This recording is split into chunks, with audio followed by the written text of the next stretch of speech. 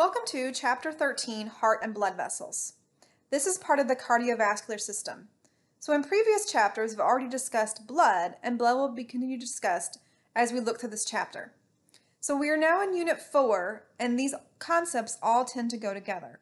So in Unit 4, we are going to discuss blood, heart, blood vessels. So in other words, the heart pumps the blood vessels carry or transport the blood, the respiratory system, because the respiratory system has to do with oxygen and carbon dioxide, and last but not least, some lymphatic ideas, some immune system ideas. So before we start our discussion in depth, you should label and submit page 168, the heart diagram from the PowerPoint packet. I would also suggest keeping page 168 out, which is the heart diagram, as we go through this presentation. You should begin following along and filling in the PowerPoint packet on page 160.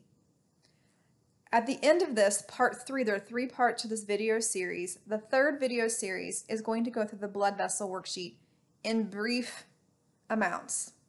You should do the blood vessel worksheet that is on Blackboard and not the one in the PowerPoint packet on page 170 through 173. This particular part of the PowerPoint has few errors, and the one on Blackboard is the most up-to-date. So the chapter 13, the heart and blood vessels. So this is just a brief overview showing a woman, her heart in the center of her body, and blood vessels. Blood vessels' jobs are to carry blood either towards the heart or away from the heart. It's going to transport the blood, the heart will pump the blood, and the respiratory system will help make that blood oxygen rich or oxygen poor.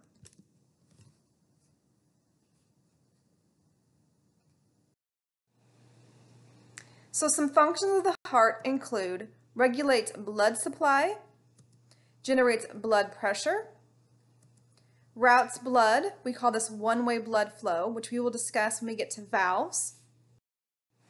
So the heart is a very important system in your body. It is part of what's called the cardiovascular system. Another component of this is blood. We've already discussed blood in previous presentations. You should take your knowledge from the blood and apply it here. In this unit, we will discuss heart, blood, the respiratory system, and lymphatic system. All of those are very interrelated. In other words, your heart pumps the blood transports oxygen and carbon dioxide needed by your cells, and the lungs and the respiratory system supply the blood. Heart, what is it? It's going to be the structure that pumps blood. You have what are called arteries and veins. Again, you have a worksheet that corresponds with this chapter 13. So this chapter is the heart and blood vessels. And on the worksheet, we're going to ask you to label arteries. This will also be done in lab. So what are arteries? They are blood vessels that carry blood away from the heart to capillaries. The easiest way to remember this is arteries away, AA. We will discuss this in detail again in the worksheet component of this, the blood vessel worksheet. Veins are blood vessels that carry blood from capillaries. Capillaries are very small structures to the heart. So when we get into this chapter further, we will be discussing why arteries tend to be oxygen rich, meaning lots of oxygen, and veins tend to be oxygen poor. Let's continue with our discussion of the heart and its structures.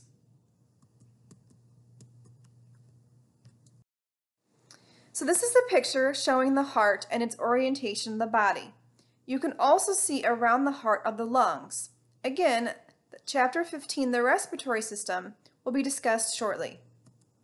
So how big is your heart? Your heart is about the size of a fist or a large bar of soap. It typically weighs less than a pound. A pound is about 16 ounces. The heart typically weighs about 12 to 14 ounces. It is going to vary from person to person, but this is the average. Location. The heart is located between your lungs and the thoracic cavity. Remember, the thoracic cavity is the cavity in the top half of your body, and is separated from the abdominal cavity by the diaphragm, and the rib cage protects the heart and lungs. Orientation. The heart has an apex, which is the bottom, which you should see in this picture, towards the left. So in other words, the heart points towards the left side of your body. One of the things you're going to notice in this image, and you're going to see continuing through this chapter, is the orientation or the labeling of right and left. And it may look confusing to you. So as you're looking at this picture, the right lung is labeled right lung. But if you're looking at it from the frontal view, you're going to say that's my left. The orientation is always from the patient's left or right. So in other words, from the back. So you need to know where right and left are, also an orientation of the heart. This will be very important when we get to opening the heart and the heart chambers. So if you see that apex, which is the bottom portion, it's going to point towards the left. This also influences the size of the lungs. In other words, the right lungs, which are 3 lobes, are going to be bigger, and the left lung is actually smaller because the heart takes up part of that space. So now before we get into the inside of the heart, let's look at the heart coverings. The heart on the outside has something called the pericardium. You should recall from the vocabulary list at the beginning of the semester, peri means around and cardio means heart. This is a double-layered sac that anchors and protects the heart. The heart's pericardium is fairly thick because you need that extra protection, because it's a vital organ. The pericardium is then divided, as you can see in this picture, into 2 regions, parietal pericardium and visceral pericardium. These are also 2 terms that we saw in chapter 1. Parietal pericardium is the membrane around the heart's cavity. A cavity is a space. The visceral pericardium is on the surface of the heart. These are 2 membranes. So in other words, the pericardium itself is the bigger structure, which contains inside it 2 smaller membranes, parietal and visceral. Another word or term for visceral pericardium is epicardium, and this gets a little confusing. So epicardium and visceral pericardium are also layers of the heart, because we're going to be now on the surface of the heart. The pericardial cavity, again a cavity is the space around the heart. As you can see in this picture, that space is often filled with fluid. It is important that the fluid in this pericardial cavity not contain any bacterial viruses, otherwise an infection could occur. Heart layers. So now what we're going to do is take a chunk of the heart and see what the different layers look like and their functions. Epicardium. Again, you should recall that epi means upon or above, think epidermis, but in this case we're talking about the heart, so it's epicardium. So it is the surface of the heart. It is on the outside. The myocardium. So myo means middle or muscle. And again, this is one of our muscles, so we're going to be discussing muscle contractions further in this presentation in part 2. Myocardium is a thick middle layer composed of cardiac muscle. This is the part that's going to contract. The inner layer is known as the endocardium. It's a smooth inner surface. Here is a picture of the heart and its layers. This picture is if you took a chunk out of the heart and kind of looked at it from a side view, this is what you would see. So on the outside we have our epicardium or visceral pericardium, often containing some fat. Then the largest portion is the myocardium. That is the muscular layer that's going to contract. It's going to have things like actin and myosin, which we're going to visit here shortly. And the endocardium is on the inside, and it needs to be smooth so that blood can flow through those heart chambers and structures. Heart chambers and structures. So before we begin, let's look at this picture. This picture is a very simplified view of the heart. We're going to continue to see this picture as we progress with the different structures. And the pictures are going to get more complex. So first we have 4 chambers: right atrium, right ventricle, left atrium, left ventricle. And what you're going to notice is the right side is going to again look like it's your left, but we're looking from the patient's right or left. You're also going to notice that the atria or atrium, which are the same structures, are on the top half of the heart, and the ventricles are on the bottom half of the heart. So let's go look at this in detail. chambers. Right atrium, which will be abbreviated for the rest of this presentation, RA. Right ventricle, RV. Left atrium, LA. And left ventricle, LV. These are the four major chambers of the heart. You will need to know these on tests and quizzes. So now let's keep going. The coronary sulcus is a structure that separates the atria from the ventricles. So atria is just the plural term of atrium. Atrium is singular, atria is more than one. So we're going to focus our attentions initially on the top half of your heart, which is the atria. You have two of them, right and left. The blood is going to flow from top to bottom, atria to ventricles, from right to left. As we're continuing through these heart structures, it is important to understand the flow of blood. We will put all those pieces together at the end of this presentation. It is extremely important that you understand the flow of blood through the heart and into the body. The atria are the upper portion of the heart. They're what we call the holding chambers. So blood is going to pool into that right atrium. It will hold that blood until a valve opens that right atrium, and then blood will flow from top to bottom. These are small, thin-walled chambers because they don't need to do very much pumping. Again, they're in the top half, so as soon as those valves open, the blood will flow from top to bottom. They're going to contract minimally to push blood into the ventricles. Again, they do not need to contract very much because gravity will assist with blood moving from top to bottom. Between the two atria is an interatrial septum. Inter means between, atria is atrial, and septum is a division. So the interatrial septum separates or divides the RA, right atrium, and the LA, left atrium. Now let's take the same knowledge and compare and contrast it to the ventricles. So the atria were the upper portion, or upper chambers. So where are the ventricles? The ventricles are located in the lower portion of your heart. They are going to be our pumping chambers. These are the chambers that are going to have to squeeze or contract to push blood up against gravity and get the blood either to your lungs or to the rest of your body. They are strong, thick-walled chambers. This is where the majority of the myocardium is located. In other words, this is where the majority of the muscle is located. These are the chambers that are going to do most of the work of the heart. They're going to contract forcefully to propel blood out of the heart. The blood from the heart is either going to the lungs or to the rest of the body. So as these ventricles squeeze or contract, that blood needs to move up and out of the heart. Between the ventricles is an interventricular septum. Similar to the interatrial septum, this is going to divide the right ventricle and the left ventricle. These divisions are just so that each chamber has its own section. So there are 4 chambers of the heart, starting at the top, right atrium, then bottom, right ventricle, then left atrium, and left ventricle.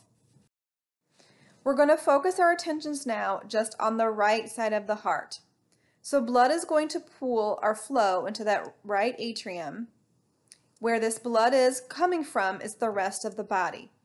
This blood is going to be what we call oxygen deficient or oxygen poor, and we will see why. The right side of the heart is called the pulmonary circuit. It is called the pulmonary circuit because its job is to take blood to the lungs. The word pulmonary means lungs. So it carries blood from the heart to the lungs. The job of the lungs is to drop off the carbon dioxide in the blood and to pick up oxygen from the lungs. This blood is oxygen poor or deficient, sometimes called deoxygenated blood. This blood is carbon dioxide rich. We will continue to discuss this idea of oxygen and carbon dioxide as we progress through this chapter and a few more chapters.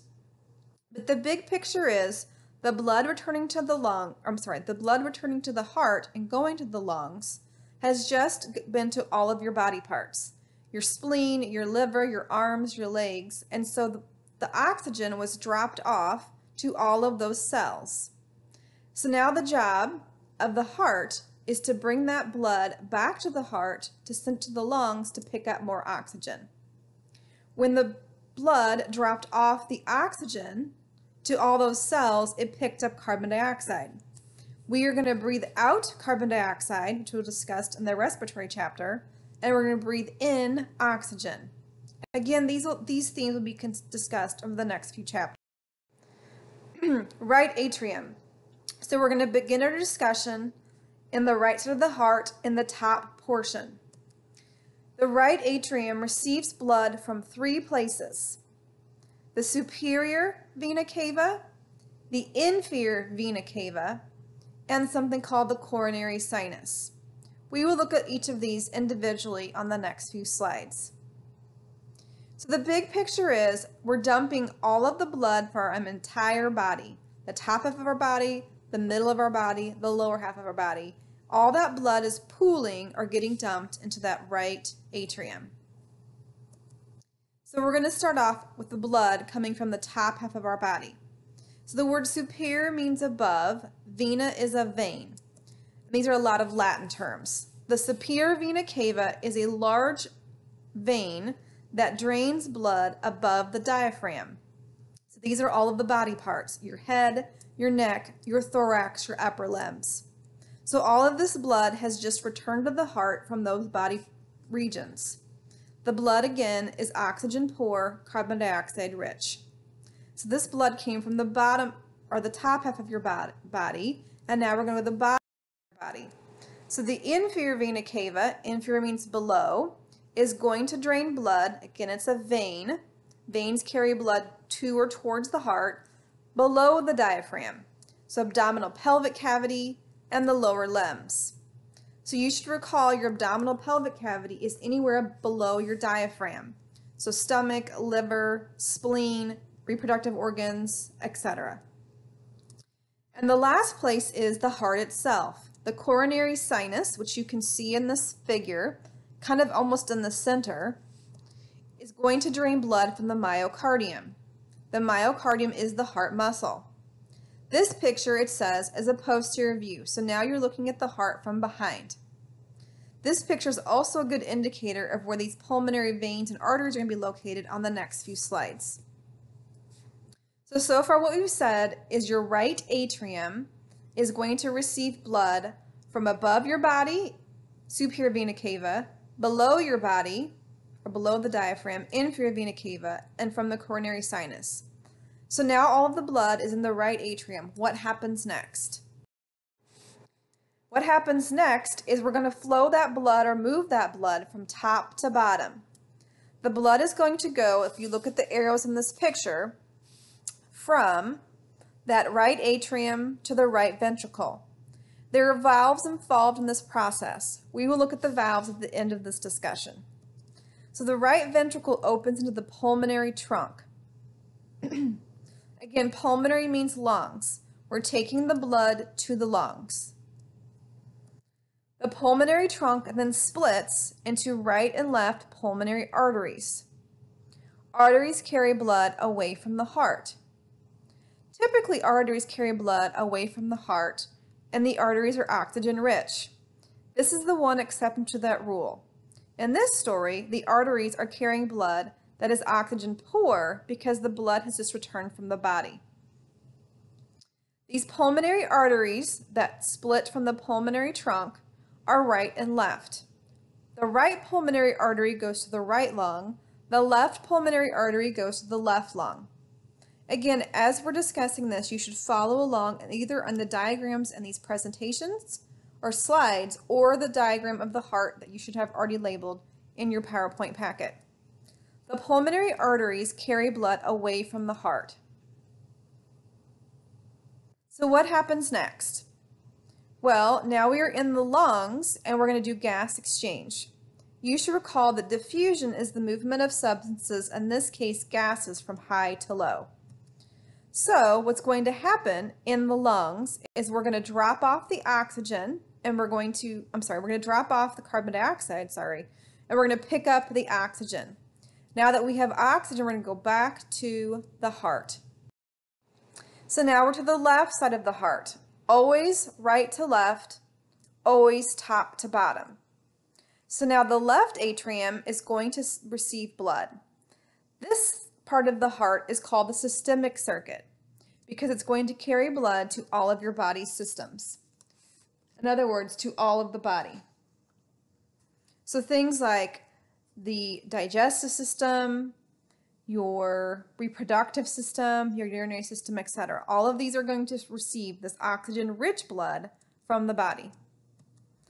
This blood is oxygen-rich or oxygenated and CO2 poor.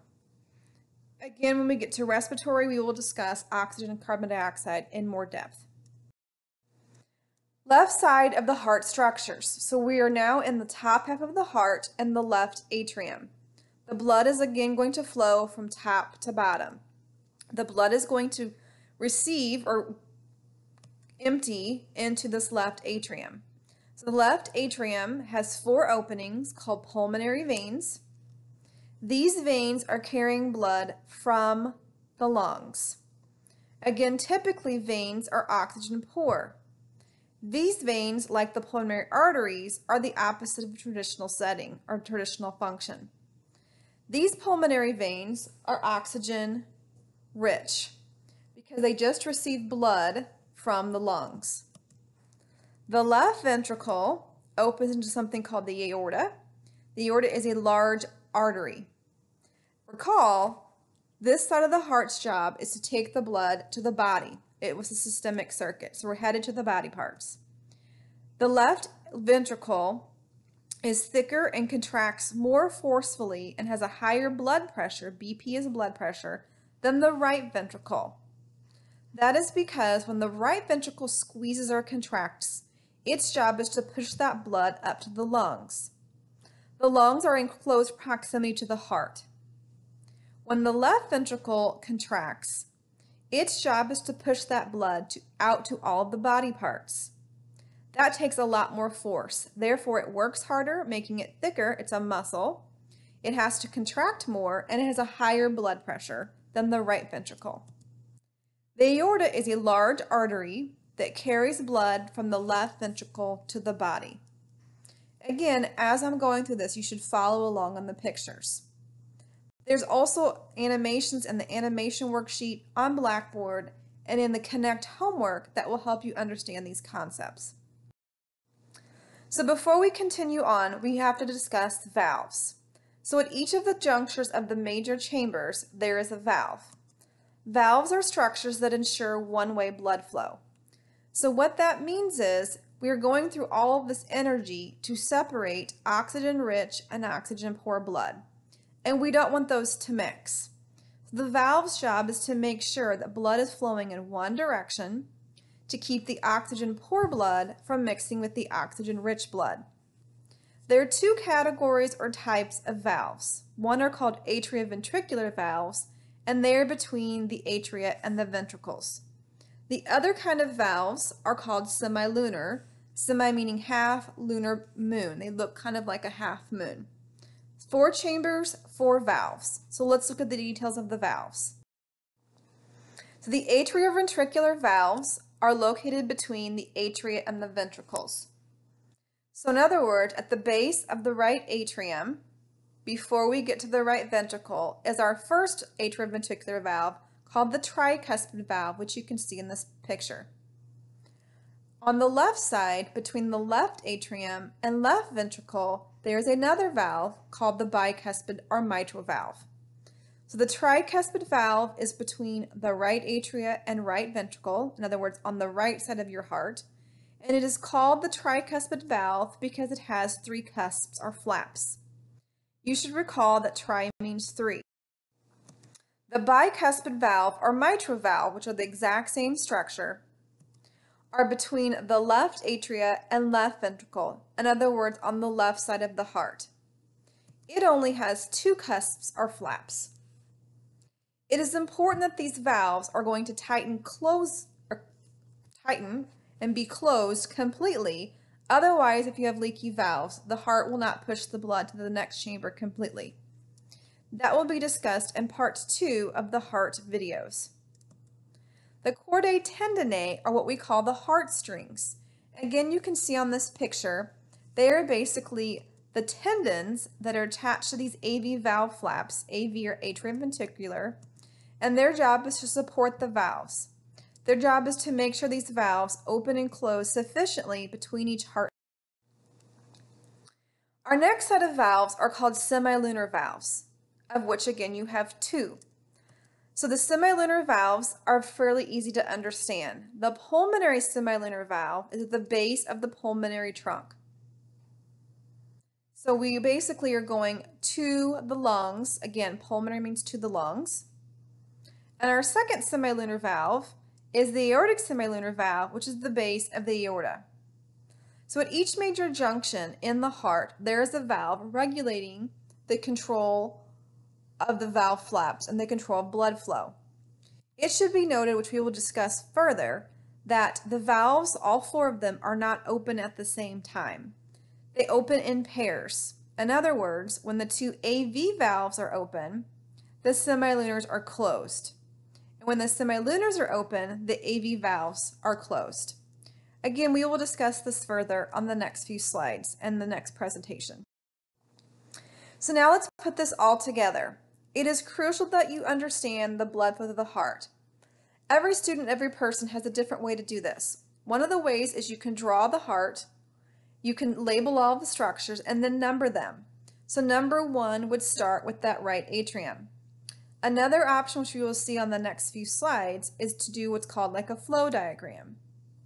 Another option at home, which is the best option in my opinion, is to take some note cards. You can cut them in half, write down all the structures we're going to go through, and then shuffle them and put them in order, and shuffle them and put them in order. You will have to know on a test or quiz the steps of the blood flow in order, starting with the right atria. So here we go. Step 1.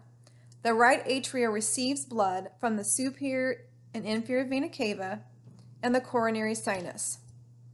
Blood then flows from the right atrium to the tricuspid valve. So we're going from top to bottom to the right ventricle. Remember, we're headed to the lungs. Now we go pulmonary semilunar valve. Step 5 is the pulmonary trunk. The pulmonary trunk splits into pulmonary arteries. The left pulmonary artery will go to the left lung, and the right pulmonary artery will go to the right lung. So we're halfway through, we're at the lungs. There are 14 steps total. In the lungs, we drop off and pick up carbon dioxide and oxygen. Diffusion occurs. Now we're headed back to the heart. The pulmonary veins are going to empty their oxygen-rich blood into the left atrium. Blood again is going to flow from top to bottom, from the left atrium through our bicuspid valve, from our bicuspid valve to our left ventricle. That left ventricle is going to squeeze. The aortic semilunar valve is going to open. We're then going to go from the aortic semilunar valve to the aorta and finally out to the body. You need to know all of the steps 1 through 14 in this slide. You may not have to put all of them in order on a test or quiz. It may be multiple choice or it may be fill in the blank. But these steps you will need to know in some form or fashion on a test or quiz. So before we leave part 1, this is showing what I call a flow diagram. So all the structures in blue are oxygen poor or deoxygenated, and all the structures in red are oxygen rich. What you will notice in the middle is the lungs and the body tissues. They're kind of neutral. Again, there are animations on Blackboard and the animation worksheet that will help you understand this concept. I highly recommend that you view them.